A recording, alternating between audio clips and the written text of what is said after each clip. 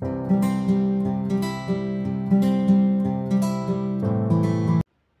Everyone, तपाईहरुलाई फेरि पनि स्वागत छ हाम्रो च्यानल एजुकेसनिफाईमा। आज चाहिँ हामी क्लास 12 को एकदमै इम्पोर्टेन्ट च्याप्टर एनएमबी बोर्डमा पनि लगभग योबाट भनेको 6-7 मार्क्सकै क्वेसन आउँछ क्या। 6-7 मार्क्सकै क्वेसन आउने च्याप्टर भोल्युमेट्रिक एनालाइसिस, केमिस्ट्रीको भोल्युमेट्रिक एनालाइसिस पढ्न गइरहेका छौँ। यो चाहिँ अलिकति कन्सेप्चुअल च्याप्टर हो हैन, त्यही भएर यसलाई चाहिँ अलिकति कन्सेप्ट लिएरै बुझौँ क्या।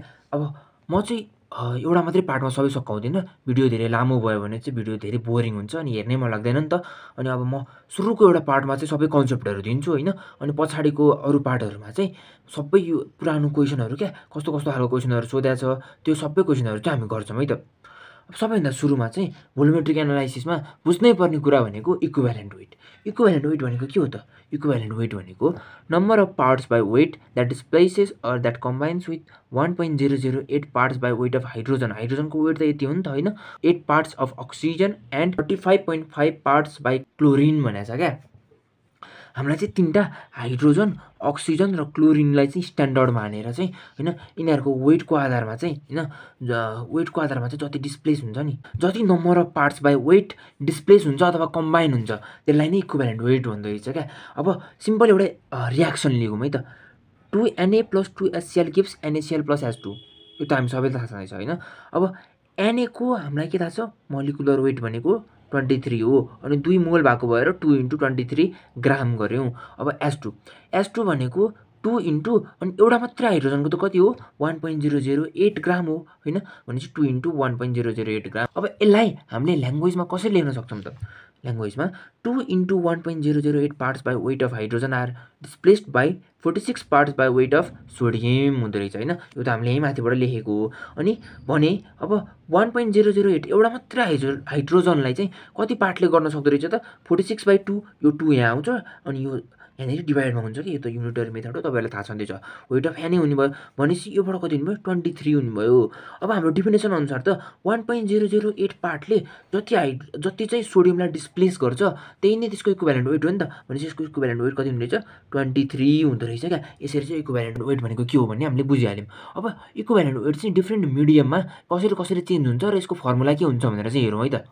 अब हेर्नु है त, यो चार्टमा चाहिँ इक्विभ्यालेन्ट वेटहरू, जस्तै इक्विभ्यालेन्ट अफ इलिमेन्ट भनेको एटमिक वेट बाई भ्यालेन्सी गर्नुपर्ने रहेछ, एसिड भनेको मोलिकुलर वेट बाई बेसिसिटी गर्नुपर्ने रहेछ, बेसको मोलिकुलर वेट बाई एसिडिटी गर्नुपर्ने रहेछ, साल्टको molecular weight by total positive र नेगेटिभ चार्जेस गर्नुपर्ने रहेछ, रिड्युसिङ एजेन्टको भनेको हाम्रो formula mass अपनमा total change in oxidation number गर्नुपर्ने रहेछ, अक्सिडाइजिङ एजेन्टको भनेको formula mass by total change in oxidation number गर्नुपर्ने रहेछ, अनि र्याडिकल भनेको चाहिँ molecular weight by total number of positive र नेगेटिभ चार्ज गर्नुपर्ने रहेछ क्या। अब फर्मुला मास भनेको के हो भने तपाईँलाई हल्का कन्फ्युज भयो होला हैन। जस्तै अब एउटा रियाक्सनमा के छ भन्दाखेरि MnSO4 छ, अनि यसको चाहिँ अक्सिडेसन नम्बर थाहा पाउनु पर्ने छ अथवा इक्विभ्यालेन्ट वेट थाहा पाउनु पर्ने छ भने चाहिँ यसको टोटल मास नै फर्मुला मास हो क्या। रियाक्सनमा यो त कति केसँग रियाक्ट गर्ला नि त हैन, हो यसमा भएको टोटल यसको मास MnSO4 को मास नै फर्मुला मास हो। अब इक्विभ्यालेन्ट वेटको कन्सेप्ट भएपछि चाहिँ केही इम्पोर्टेन्ट टर्महरू यो चाहिँ एक्जाममा सोधिन्छ है। What is percentage, what is gram per litre, what is normality, यसरी सोधिन्छ क्या। यो कम्बाइन क्वेसन आउँदाखेरि सोधिन्छ, अनि यो सोधेर पछाडि एउटा न्युमेरिकल दिन सक्छ। त्यही भएर यो चाहिँ अलिकति ध्यान दिनु है, यो चाहिँ अलिकति इम्पोर्टेन्ट छ। अब सबैभन्दा सुरुमा पर्सेन्टेज हेर्नु है त। पर्सेन्टेज भनेको चाहिँ यसको 3टा टाइप छ अरे क्या। 3टा टाइप के छ भन्दाखेरि एउटा W/V, एउटा W/W, एउटा V/V। अब W/V भनेको के हो त? W/V भनेको weight of सोल्युट by volume of solution into 100% रहेछ क्या। अनि W/W भनेको त weight of सोल्युट by weight of solution into 100 रहेछ क्या। अनि यो V/V भनेको चाहिँ volume of सोल्युट by volume of solvent into 100 रहेछ क्या। हामीले यो VV भन्यो भने भोल्युम गर्ने, W भन्यो भने वेट गर्ने, अनि W/V भन्यो भने चाहिँ वेट र भोल्युम गर्ने। यसरी हामीलाई यति थाहा भयो। अब ग्राम पर लिटर भनेको चाहिँ के रहेछ भन्दाखेरि weight of सोल्युट dissolve per litre of solution रहेछ क्या। यसको पनि दुईटा फर्मुला हुँदो रहेछ क्या। फर्मुला फर्स्टमा के हुँदो रहेछ भन्दाखेरि पर्सेन्टेज W/V इन्टु 10 हुँदो रहेछ हैन। अनि त्यसपछि स्पेसिफिक ग्राभिटी अथवा यसलाई डेन्सिटी पनि भन्छ है। यसलाई डेन्सिटी पनि भन्छ। स्पेसिफिक ग्राभिटी अथवा डेन्सिटी दिएको बेलामा चाहिँ यसको फर्मुला भनेको पर्सेन्टेज W/W कति दिए आउँछ, त्यहाँ percentage into 10 into specific gravity गर्न पर्ने रहेछ। अब नर्मालिटी हेरौँ। नर्मालिटी भनेको चाहिँ के हो भन्दाखेरि the total number of gram equivalent of सोल्युट dissolve in 1 litre of solution रहेछ क्या यसको डेफिनेसन चाहिँ। यो डेफिनेसन चाहिँ तपाईँहरू याद गर्नु। अनि यसलाई नर्मालिटी भनेको यसलाई फर्मुलामा लेख्दाखेरि ग्राम per litre by equivalent weight रहेछ। यो चाहिँ हामीलाई चाहिन्छ। यो चाहिँ एकदम इम्पोर्टेन्ट रिलेसन हो। यो चाहिँ हामीलाई चाहिरहेको हुन्छ। त्यो न्युमेरिकलहरू गर्दाखेरि पनि यो चाहिँ एकदम चाहिरहेको छ क्या। अब यसको पनि 4वटा टाइपहरू छ क्या। 4वटा टाइप के छ भन्दाखेरि क्वेसनमा कहिलेकाहीँ के भनेर सोधिन्छ भन्दाखेरि देसी normal solution, semi normal solution त्यस्तो भनेर सोधिन्छ क्या। त्यो भनेको के हो त? नर्मल सोल्युसन भनेको 1n सोल्युसन भने हो होइन। अनि सेमी नर्मल भनेको n/2 भने हो। अनि देसी नर्मल भनेको चाहिँ n/10 भने हो। अनि सेन्टी नर्मल भनेको चाहिँ n/100 भने हो क्या। अरू केही पनि होइन। यसको कन्सन्ट्रेसन भने हो क्या। यो चाहिँ 1 कन्सन्ट्रेसन नर्मालिटी भएको छ। अनि यो चाहिँ 1/2 नर्मालिटी भएको छ। यो चाहिँ 1/10 नर्मालिटी अनि यो चाहिँ 1/100 नर्मालिटी भएको छ भनेर चाहिँ यो टर्महरू दिइरहेको हुन्छ। यो चाहिँ याद गर्नु होला तपाईँहरूले है त। अब पालो आयो मोल्यारिटीको। मोल्यारिटी भनेको चाहिँ के रहेछ? Number of moles of सोल्युट per volume of solution in litre. यो चाहिँ डेफिनेसन, तपाईँहरूले योबाट डेफिनेसन पनि बनाएर लेख्न सक्नुहुन्छ। अनि मोल्यारिटी भनेको त अर्को के रहेछ? ग्राम per litre by molecular weight पनि रहेछ होइन। अघि त हाम्रो के थियो? नर्मालिटी भनेको ग्राम per litre by equivalent weight थियो। यो भनेको चाहिँ मोलिकुलर वेट रहेछ। अब यसमा पनि हुन्छ क्या। यसमा पनि मोलार सोल्युसन भन्यो भने 1m, सेमी मोलार भन्यो भने 1/2m हुन्छ, डेसी मोलार भन्यो भने 1/10m हुन्छ, सेन्टिमोलार भन्यो भने 1/100m हुन्छ क्या। अब चाहिँ हामी के गरौँ भन्दाखेरि हामीलाई नर्मालिटी र मोलारिटी थाहा भयो। अब यस्तो क्वेसनहरू पनि धेरै फ्रिक्वेन्टली सोधिरहेको हुन्छ क्या। Establish the relationship between molarity and normality भनेर सोधिन्छ क्या। त्यो पनि गरौँ है त एकचोटि। अब हामीलाई अघि नर्मालिटी भनेको त के थाहा छ? नर्मालिटी भनेको त नर्मालिटी n भनेको त हामीलाई के थाहा छ? ग्राम पर लिटर अपनमा इक्विभ्यालेन्ट वेट हो नि, हो कि होइन? अघि हामीले डेफिनेसनबाट थाहा पायौँ यो त। अनि मोलारिटी भनेको ग्राम पर लिटर अपनमा मोलिकुलर वेट रहेछ क्या। अब यो दुईटैमा कमन कुरा के छ त? कमन कुरा ग्राम पर लिटर छ, हो कि होइन? भनेपछि ग्राम पर लिटरलाई एकतिर राखौँ, अरूलाई एकतिर बनाइदिउँ अनि यसलाई सब्स्टिट्युट गरिदिउँ अनि यिनीहरू दुईटाको रिलेसन आइहाल्यो। भनेपछि from equation I gram per litre भनेको त नर्मालिटी इन्टु इक्विभ्यालेन्ट वेट हो कि होइन? इक्विभ्यालेन्ट वेट हो नि त। अनि फ्रम इक्वेसन सेकेन्ड यो भनेको ग्राम पर लिटर भनेको त मोल्यारिटी इन्टु मोलिकुलर वेट हो कि होइन? भनेपछि त हामीले यति दुईटाबाट चाहिँ के गर्न सक्यौँ भन्दाखेरि यति दुईटाबाट चाहिँ ग्राम पर लिटर छ, यो इक्वल छ भनेपछि यसलाई र यसलाई इक्वल गर्न पायौँ नि त होइन? भनेपछि गरौँ है त। Normality into equivalent weight is equal to molarity into molecular weight गऱ्यौँ क्या हामीले। भनेपछि त यहाँबाट हामीलाई के थाहा भयो? हामीलाई के थाहा भयो भन्दाखेरि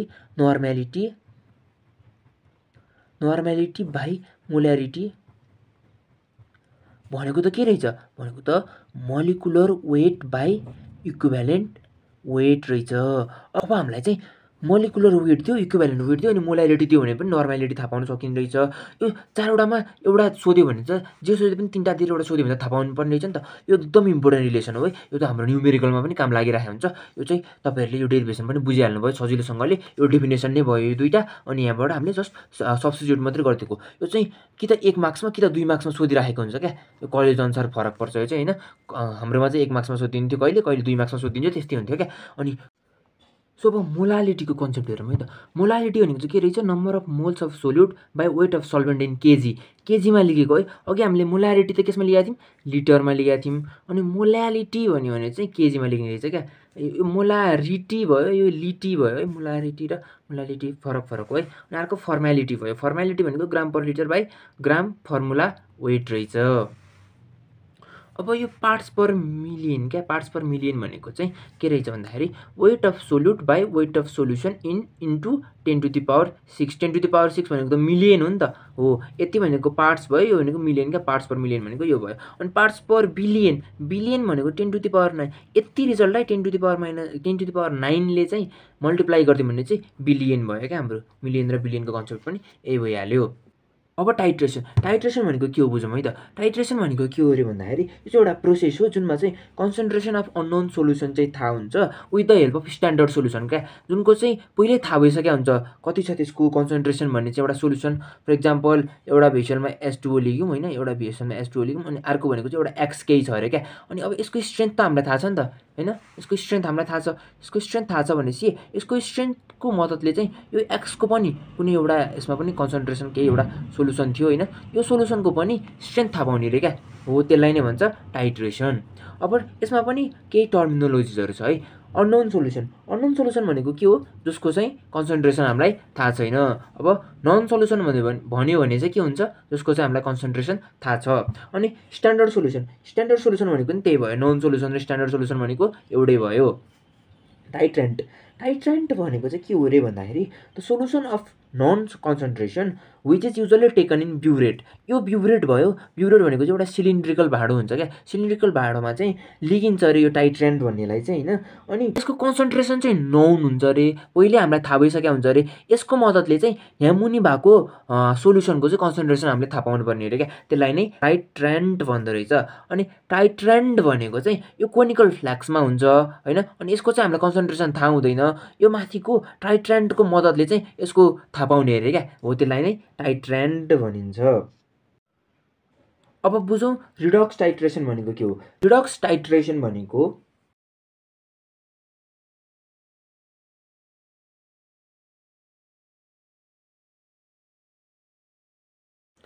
यो भनेको चाहिँ के हो अरे भन्दाखेरि those titration in which the strength of an oxidising agent एउटा रियाक्सन त कुनै अक्सिडाइजिङ एजेन्ट र रिड्युसिङ एजेन्ट दुइटै भएको एउटा रियाक्सन छ अरे होइन त्यसमा चाहिँ those titration in which the strength of an oxidising agent is determined by the standard solution of reducing agent रे क्या रिड्युसिङ एजेन्टको मद्दतले चाहिँ अक्सिडाइजिङ एजेन्टको स्ट्यान्डर्ड थाहा पाउने अथवा स्ट्रेन्थ थाहा पाउने होइन अनि त्यसपछि 22 वर्ष पनि भनेको छ नि त भनेपछि अक्सिडाइजिङ एजेन्टको मद्दतले चाहिँ रिड्युसिङ एजेन्टको चाहिँ हामीले स्ट्रेन्थ थाहा पाउने क्या हो त्यसलाई नै हामीले के भन्दो रहेछ रिडक्स टाइट्रेसन भन्दो रहेछौँ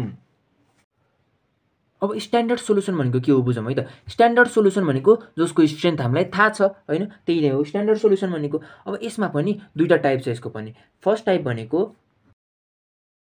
प्राइमरी स्ट्यान्डर्ड सोल्युसन भनेको चाहिँ के हो अरे भन्दाखेरि यिनीहरू चाहिँ ड्राई एन्ड प्योर फर्ममा पाउँछ अरे होइन अनि ड्राई एन्ड प्योर फर्ममा पाउँछ अरे अनि यिनीहरू चाहिँ के अरे जस्तो केमिकल कम्पोजिसनमा पनि जस्तो पहिलाको केमिकल कम्पोजिसन थियो नि त्यस्तै केमिकल कम्पोजिसनमा बसिरहेको छ अरे क्या पुरै त्यो टाइट्रेसन हुने जेलसम्म नै जस्तो पहिला केमिकल कम्पोजिसनमा थियो त्यस्तै नै बसिरहेको छ अरे क्या जस्तै लिक्विडमा थियो भने लिक्विडमै बस्ने होइन जे त्यसको कम्पोजिसन थियो नि त्यसमै बसिरहेको छ अरे अनि प्योर एन्ड ड्राई स्टेटमा पाउँछ अरे क्या उसको डेफिनेसन लेखौँ है त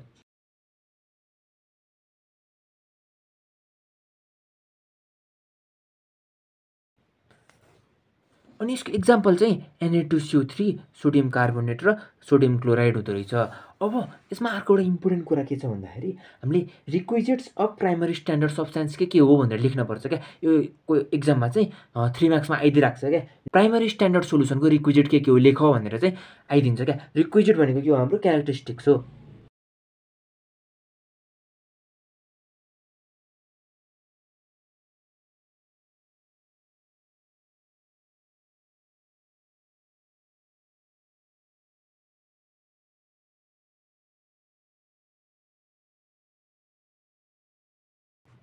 अब यो रिक्विजिट्समा चाहिँ के हुनु पऱ्यो अरे प्राइमरी स्ट्यान्डर्ड सोल्युसन हुनलाई चाहिँ के क्यारेक्टरिस्टिक्स हुनु पऱ्यो अरे भन्दाखेरि सबैभन्दा सुरुमा त्यो सब्सटेन्स प्योर एन्ड ड्राई स्टेटमा हुनु पऱ्यो अरे अर्को भनेको यो चाहिँ भोलाटाइल हाइग्रोस्कोपिक इफ्लोरोसेन्ट अनि डिलिक्वेसेन्ट चाहिँ हुन भएन अरे क्या अनि यो नन टक्सिक हुनु पऱ्यो अरे यो टक्सिक हुन भएन अनि चाहिँ धेरै स्टेबल हुनुपर्छ अरे क्या यो सब्सटेन्स स्टेबल हुनुपर्छ अरे अनि should have higher molecular weight and equivalent weight योसँग चाहिँ हायर मोलिकुलर वेट र इक्विभ्यालेन्ट वेट हुनुपर्छ अरे अब मैले चाहिँ एड गर्ने यो पोइन्टहरू एड गर्ने ट्रिक बनाएको छु त्यो भनेको चाहिँ स्ट्रेट हेड हेक होइन स्ट्रेट भनेको चाहिँ स्टेबल यो सब्स्टेन्स स्टेबल हुनु पर्यो।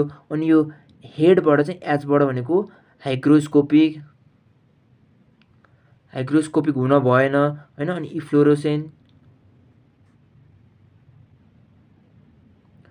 इफ्लोरेसेन्ट हुन भएन। अनि डेलिक्वेसेन्ट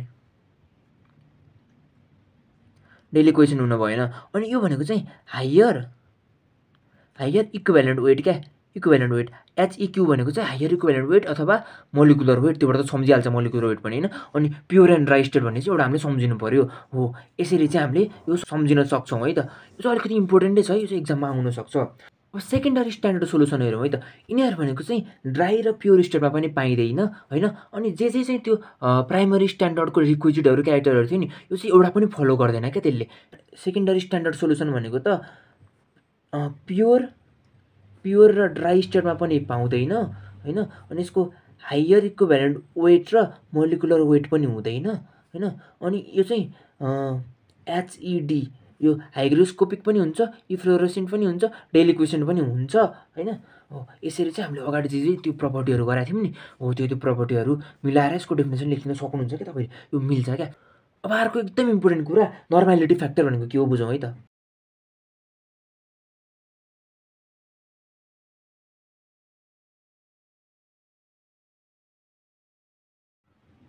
अब नर्मालिटी फ्याक्टर भनेको चाहिँ के रहेछ भन्दाखेरि weight of सोल्युट taken by weight of सोल्युट to be taken रे क्या। यो भनेको चाहिँ सबैभन्दा सुरुमा हामीले एउटा वेट लिग्यौँ, अनि तर कति लिग्न पर्ने थियो त्यो दुइटाको रेसियो हो रे क्या हैन। अब यो चाहिँ यो भनेको practical weight by theoretical weight पनि हो रे क्या। यो भनेको चाहिँ केसमा युज हुन्छ, टाइट्रेसन इरर थाहा पाउनलाई चाहिँ यो युज हुन्छ क्या, यो नर्मालिटी फ्याक्टर भनेको चाहिँ। अब अर्को एउटा हाम्रो नयाँ टपिक छ ल अफ, यो ल अफ केमिकल इक्विभ्यालेन्सले चाहिँ के भन्छ अरे भन्दाखेरि यो चाहिँ अलिकति इम्पोर्टेन्टै छ है। किन भन्दाखेरि भोल्युमेट्रिक एनालाइसिसको लगभग 80% न्युमेरिकल चाहिँ यहीबाट सल्भ हुने हो क्या। सबै भोल्युमेट्रिक एनालाइसिस फलो गर्छ क्या सबै न्युमेरिकलहरूले चाहिँ। भनेपछि यो भनेको चाहिँ के रहेछ भन्दाखेरि number of gram equivalent of substance A is equal to number of gram equivalent of substance B हुँदो रहेछ क्या यो भनेको चाहिँ। अब यो तपाईँहरूले बुझ्नु भएन होला हैन। अब नम्बर अफ ग्राम इक्विभ्यालेन्ट भनेको के हुनसक्छ अरे एउटा W/E वेट बाई यो भनेको molecular weight by equivalent वेटको ratio पनि हुनसक्छ, अथवा यो भनेको नर्मालिटी इन्टु भोल्युम बाई 1000 पनि हुनसक्छ क्या नम्बर अफ ग्राम इक्विभ्यालेन्ट भनेको चाहिँ हो। यो रेसियोहरू हामीले कम्पेयर गरेर चाहिँ म्याक्सिमम चाहिँ हामीले न्युमेरिकलहरू सल्भ गर्न चाहिँ सक्छौँ। अब अर्को एउटा टपिक छ इक्विभ्यालेन्स पोइन्ट। इक्विभ्यालेन्स पोइन्ट र इन्ड पोइन्टको चाहिँ डिफ्रेन्स बिट्विन चाहिँ सोधिरहेको हुन्छ क्या। यसमा भनेको यति धेरै थ्योरी छ हैन। अब योबाट चाहिँ सबै जस्तै इम्पोर्टेन्ट छ क्या, धेरै जस्तो सोधिराखेकै हुन्छ क्वेसनहरू, सबै नै क्वेसन आइराखेकै हुन्छ क्या योबाट। भनेपछि अब इक्विभ्यालेन्स पोइन्ट भनेको के हो, यसको डेफिनेसन लेखौँ है त।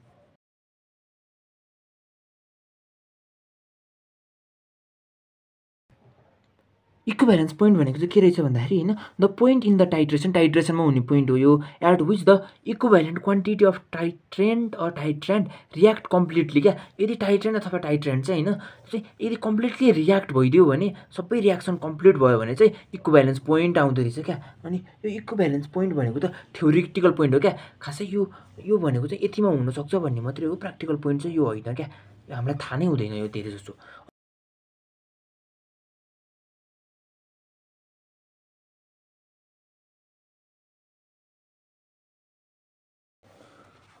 इन्ड पोइन्ट भनेको चाहिँ के हो अरे भन्दाखेरि हैन, the point in the titration at which टाइट्रेन्ट or टाइट्रेन्ट react completely react हुनै पर्यो यसमा पनि, and is shown by sharp change in colour. अब हामीले चाहिँ त्यो ब्युरेटबाट चाहिँ त्यो खसाउँदै हामीलाई त्यो थाहा भएको क्वान्टिटी चाहिँ हैन खसाउँदै तल थाहा नभएको क्वान्टिटीमा पिङ्क कलर आएको थियो नि हो, त्यही हो क्या इन्ड पोइन्ट भनेको। पिङ्क कलर आएपछि चाहिँ त्यो रियाक्सन चाहिँ इन्ड भयो, अब इन्ड गर्दा हुन्छ भनेर भन्या भएर चाहिँ यसको नाम इन्ड पोइन्ट भयो क्या हो। सार्प चेन्ज इन कलरले चाहिँ त्यसलाई जनाउँछ अरे क्या। अनि यो भनेको प्र्याक्टिकल पोइन्ट हो हैन। प्र्याक्टिकल पोइन्ट किन भयो भन्दाखेरि हामीले देखिन्छ हैन, हाम्रै आँखाले देखिन्छ, त्यही भएर यो प्र्याक्टिकल पोइन्ट भयो। सो भोल्युमेट्रिक एनालाइसिसको थ्योरी चाहिँ लगभग यति नै थियो। मैले सबै इम्पोर्टेन्ट क्वेसनहरू चाहिँ कभर गर्ने कोसिस गरेको छु। अब यसमा रहेको न्युमेरिकल अनि पहिला क्वेसनहरू सोधेको हैन, पहिला एक्जामहरूमा सोधेको क्वेसनहरू पनि म अर्को पार्टमा गराउने नै छु। यदि तपाईँलाई यो भिडियो मन पर्यो भने भिडियो लाइक गरिदिनु होला, अनि भिडियोमा कमेन्ट पनि गरिदिनु होला हैन, अनि आफ्नो साथीहरूलाई पनि सेयर गर्नु होला, अनि हाम्रो च्यानललाई सब्स्क्राइब पनि गरिदिनु होला है त। हस्, थ्याङ्क यू भेरी मच।